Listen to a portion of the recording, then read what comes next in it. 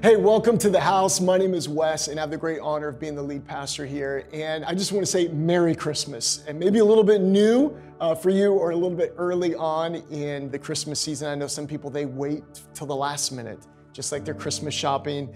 They wait for the last minute to say Merry Christmas, but we want to be one of the first to say Merry Christmas. So wherever you're watching from or wherever you're tuning in from, let us know in the chat box, whether it's on Facebook or on thehousela.org, or maybe you're watching on YouTube, on your TV. But we just want to say it is a great honor to celebrate Christmas with you. Over the next couple of weeks, we're going to be talking through Christmas, and we're going to have some special guests with us. So you do not want to miss any of these weeks. We got some very special guests that are going to be with us here at the house. Some people that I consider great heroes. And so those are going to be some great weeks. If you haven't yet already, let us know where you're watching from. And by the way, if you want to follow along in our journey, I know you can follow on social, but one of the best ways that you can follow along in the journey with us is if you go to thehousela.org, and there will be a spot where it says, hey, do you want some information? Do you want to stay, let's stay connected? Shoot us your email, because you can't always throw everything out there on social. And even if we put a social media post out there, you may not see it. You may scroll by and you may miss it. And so people may say, yeah, I don't know what's going on. Well, make sure that we got your information, and we'll make sure to email you some updates about what God is doing here and how you could be a part of that. And so we've always said from the beginning, no matter your background and no matter your beliefs, you are welcome here. You're welcome here at the house. And so maybe a friend sent you this message, and so I hope that it encourages you.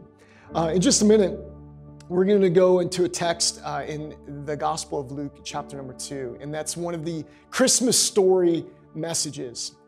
And if you wanted a title, if you wanted a title for today's talk, you can write two words: Vintage Christmas. Vintage Christmas. Vintage. There's been a couple times that I've bought vintage clothes. I bought a vintage leather jacket one time. We bought a vintage desk at our house once, just recently. Actually, I almost brought it to church because I was like, babe, can we put that in our car, our little Prius? She's like, I'm not helping you. If you want to bring that is all on you. I was like, but it's vintage and it'll work with the message. And she's like, let's go to Starbucks instead. I'm kidding, she didn't say that. But it's an old vintage desk. Vintage just means it's old, it's authentic, it's original. You know, things these days are so like they're made with plastic and pressed wood, and it's just not, it has the appearance of reality, but it's not the real deal. And so if you'll allow me for a few moments, I want to go through a vintage Christmas. So Luke chapter 2, starting verse number 1, it says this: At that time, the Roman Emperor Augustus decreed that a census should be taken throughout the whole Roman Empire. This was the first census taken when Quirinius was governor in Syria. And all returned to their own ancestral towns to register for the census. And because Joseph, this is Jesus' father, stepfather, because Joseph was a descendant of King David, he had to go to Bethlehem in Judea, David's ancient home.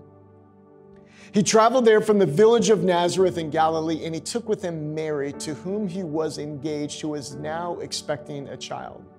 This was not because they had sexual relations. This is literally because God came to the young woman, Mary, and said, the Messiah, the promised one, the deliverer that we've all been waiting for, is going to come to earth through you. While they were there, time came for her baby to be born. She gave birth to her firstborn son. She wrapped him snugly in strips of cloth, and she laid him in a manger, which is a food trough for animals. Why, you may ask? Because there was no lodging available for them. There's no hotels, there was no Airbnbs, there was no friend who had a spare couch, there was nothing. That night there were shepherds staying in the fields nearby, guarding their flocks of sheep, and suddenly an angel of the Lord appeared among them. And the radiance of the Lord's glory surrounded them. It was nighttime, but it looked like day because God showed up. The glory of the Lord surrounded them. They were terrified, but the angel reassured them, saying, don't be afraid. Maybe you're surrounded by fear. I feel like God's message to you, don't be afraid. You say, why? Because I bring you good news. that will bring great joy to all people. Someone say all people. Come on, say it back. Say all people. Come on, if you're watching online, type it in the chat box. Everyone say all people. To all people. The Savior, yes, the Messiah, the Lord, has been born today in Bethlehem, the city of David. And you'll recognize him by this sign. You'll find a baby wrapped snugly in strips of cloth, lying in a manger. So you'll know you've come to the right place when you see a brand new baby lying in a food trough. Suddenly, the angel was joined by a vast host of others. So it was just one lead angel, and now he's backed up by all of his background vocalists, and they all sing together, the armies of heaven, praising God and saying, glory to God in the highest heaven, and peace on earth with whom God is pleased. When the angels had returned to heaven, the shepherds said to each other, we got to go check this out. Let's go to Bethlehem. Let's see this thing that has happened, which the Lord has told us about. They hurried to the village. They found Mary and Joseph, and there was the baby, lying in the manger. After seeing him, the shepherds told everyone, everywhere, they said, hey, everything that happened that the angel had said to them about this child, all who heard the shepherd's story, they were astonished. But Mary kept all these things in her heart and thought about them often. The shepherds went back to their flocks, glorifying and praising God for all that they had seen and heard. It was just as the angel had told them. It was just as the angel told them. Vintage Christmas. You know, unless something changes in our world in the very short future, Christmas as we know it will be canceled. No friends, no family. And there's this deep sense of mourning because there's a deep sense of loss. For some, they're not going to be able to see their parents. For some, they're not going to be able to travel. For some, they may not be able to buy all the gifts that they'd wanted to get. Maybe their shifts get canceled because, oh, we're doing this and this is getting shut down and this is changing around. It's a very real thing out there. So unless something changes, we will all look back on the year of 2020 and we will all remember the time that Christmas was canceled. I remember January of this year, January 27th, was our 1-year anniversary as a church. Still to this day, we're not even 2 years old. I feel like we're still potty training as a church. But I remember our first year anniversary, Pastor Vanessa and I were walking down the halls of the church. We were celebrating. We had friends there with us that day. We had just literally the numbers that we've been praying for, we exceeded. It was incredible. It was awesome. And all of a sudden, I had this prophetic sense from the Lord. Everything's about to change. Everyone around me is celebrating. We did it. Oh my goodness. There's no room in the parking lot. Cars are parked illegally, and those were the ones that were there early. The cars that came on time or late, they're parking in the street. This is incredible. And I just remember celebrating. This is so incredible, but also having this sense from the Lord that day, a prophetic sense, like God whispering from heaven, everything's about to change. And for a lot of people right now, they have that sense on them. Christmas is right around the corner, and unless something changes, everything is about to change. Unless there's a practical cure, God moves in and God steps in, unless government changes their mind completely and does a 180, unless something changes, Christmas as we know it is canceled. That's as we know it, though. The very first Christmas was nothing like the Christmas that we know. The world was in complete turmoil. There was a massive migration of people from one area to another area. A census is going on. The world is being taxed. There's no room for the family of God. The family of God is homeless. And the only place that they can find a home is in a barn with some animals. There's families desperately searching for how they can get to where they need to get. And it was in that moment that the Savior of the world chose to come. In that moment. That was the first Christmas. That was vintage Christmas. He did not come into perfection. The Savior chose to come in a time of great global chaos. The Savior brought his perfection into our chaos. Christmas isn't canceled. Christmas as we know it is canceled. But you can't cancel Christ or his Mass. You can cancel toys. You can cancel gift exchanges. You can cancel travel. But you cannot cancel a loving God extending his gracious arms of redemption and forgiveness to a humanity spiraled in chaos. If chaos could not cancel the original Christmas,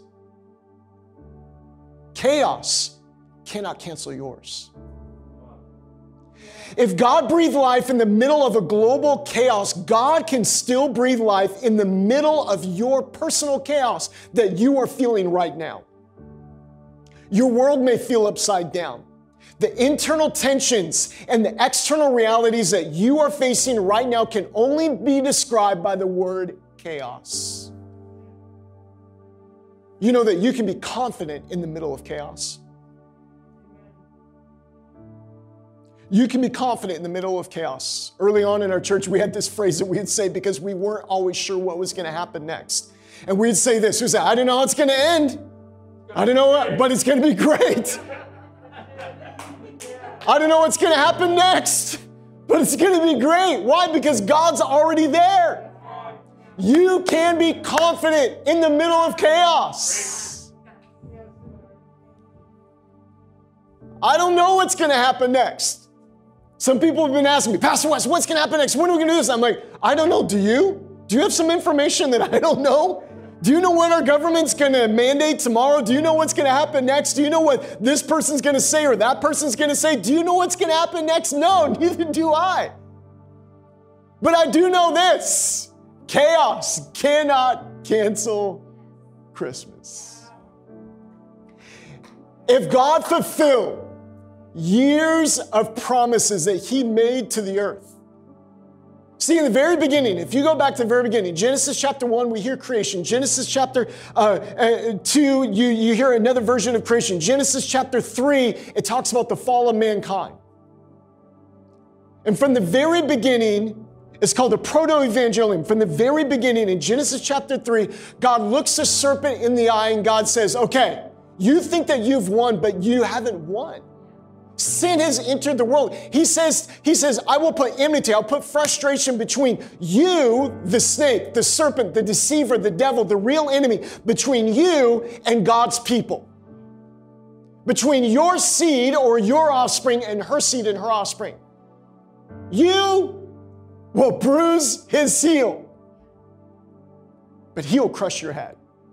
You'll nail him to a cross, but he will resurrect and take the keys of hell, death, and the grave with him. So if God fulfilled that promise in the middle of chaos, God can fulfill his promises to you in the middle of your chaos too. Maybe you've got some dreams. Maybe you had some dreams and you put them on hold because you thought this is not the year anymore. This is not the time, hey, you know what, let's just push every dream back. 2021 is now my year. 2022 is now, let's just push all these promises. And some of you, God may have actually spoken to you a date and a time. And so you say, no, hey, let's just push it all backwards. Maybe God's dream for my life will come to pass at another time. Why? Because of COVID? Here's an honest question for us to ask. Does COVID get to cancel God's plans for your life or his promises for our world? Honest question. Does COVID get to cancel God's plans for your life or his promises for our world? Let me get this straight. I'm not one of those people on the extreme end that says, hey, this isn't real. No, it's very real. I know quite a few people that have gotten COVID, who have gotten sick. Some it was a little bit easier than others. Others, they were far more concerned. I was literally just praying with a friend yesterday. His dad got a diagnosis, and we're praying, we're believing God for miracles. COVID is wicked, it's terrible, it's come from the pit of hell, my goodness. But it doesn't get to cancel God's plans of grace and goodness for humanity or for you. So Wes, how can you say something like that? Let me explain. In Luke chapter 2, and we read this in Matthew as well. Matthew and Luke are the two gospel accounts of Jesus as a child, Jesus in his birth. Gospel Mark starts up with the miracles in the life of Jesus, and the Gospel of John starts up with, it's just like poetry and explaining like the reasonings of all eternity. And Matthew also tells us the story of Jesus' birth, and he tells it, and he explains that during that time that there was these wise men who came, they saw the star. You know the story, right? Where the wise men, they come from a far off land. We saw them, we saw the star that we've been hearing about, and we know it's important. And you know what Herod, the wicked ruler of that time, did? In an attempt to cancel God's plan, the baby, the Messiah, the promised one, he went after those wise men said, we saw the star, and he went out and he says, hey, come back and tell me when you find him. He was trying to be sly about it. And an angel in a dream told them, don't go back to him, he's wicked. And so they left a different way. And so Herod tried to cancel God's plan by killing all the 2-year-old boys and under.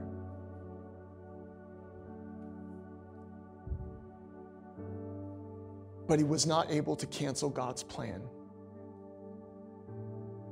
It's like the psalmist says, 1,000 may fall at your side or 10,000 at your right hand,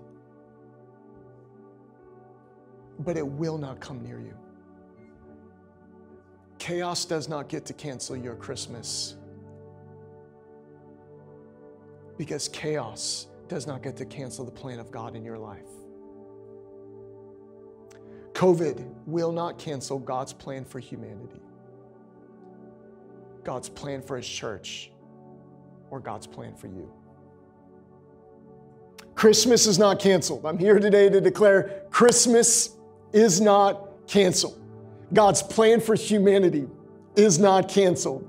God's plan for you is not canceled. Don't think for a moment that it is done, that he is done, or that you are done. Christmas in the middle of chaos was how it all began. This is vintage Christmas. And I believe that this year we have an opportunity to experience a Christmas like no other. That we have an opportunity to experience a vintage Christmas, where we can start praying prayers like, God, I want to experience Christmas. I want to experience a real Christmas. God, I want to experience Christ and his Mass. I want to experience your promise and your grace in the middle of a global chaos. God, I want to experience a Christmas like the one that you first had. I want a vintage Christmas. Don't be afraid, he said. I bring you good news that will bring great joy to all people. In the middle of chaos, in the middle of a global shift, in the middle of God's family being homeless, in the middle of all of this, in the middle of death threats, in the middle of great taxation, in the middle of all of this unknown, in the middle of this, and the angel says, hey, maybe you don't understand this works. This is a vintage Christmas. And if they can experience glory to God in the highest, so can you. and so can we. I want a vintage Christmas. And maybe you're watching online and you feel this with me as well. I want you to just do this with me. Let's just lift our hands towards heaven. God, right now, we say, I want a vintage Christmas. God, I want to experience your presence. God, I want to experience your goodness. God, I want to experience glory to God in the highest and peace on earth for all people with whom God is pleased. God, I'm saying right now, God, I want a vintage Christmas. I want a Christmas in the middle of chaos. God, I want to experience your glory. I want to experience your presence. I want to see the heavens opened up and angels singing glory to God in the highest in the middle of chaos, in the middle of a global pandemic, in the middle of a movement of humanity from one end of the earth to the other. God, I want to experience a vintage Christmas. And God, we want to be a people, God, that the glory of God is not dependent upon an absence of chaos. We want to be a people, God, we want to be a church, God, let the house be a church, God, that even in the middle of perfect times, even in the middle of chaos, that we can be a people that experience the glory of God. That experience the presence of Jesus, that experience the goodness of God. Come on, I don't know what you're going through right now. I don't know what your background is right now, but wherever you are at, my word to you today is Christmas is not canceled. You cannot cancel the plans of God. Chaos cannot cancel the plans of God.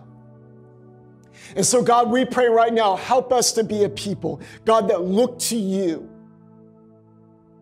God, help us to be a people that experience you, your light, your life, even in the middle of chaos.